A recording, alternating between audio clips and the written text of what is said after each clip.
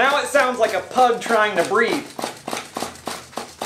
Yeah, that's how you know they're good.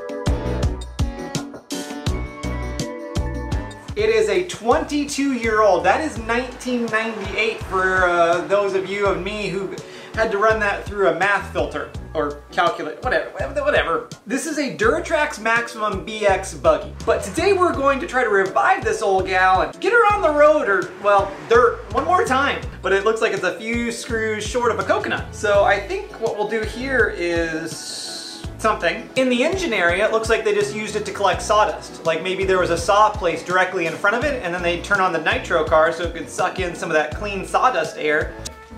And okay, we probably didn't need that. Nitro cars are weird. They actually use the exhaust to pressurize the fuel tank. Just like Carl Benz wanted. Rerunning some of these servo cables so they don't look like an animal did it. And if it doesn't turn out looking good the way I did it, I'll blame it on like being a fun creative animal like a platypus or a chupacabra. Before we open this, my guess is it takes 6 batteries. If it's really old and junky, it's gonna take 8. 8, cool. I thought it was ironic that Nitro RC cars seemingly take more batteries than electric cars.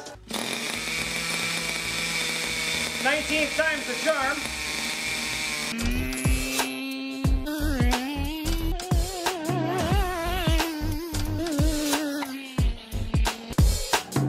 Look at that.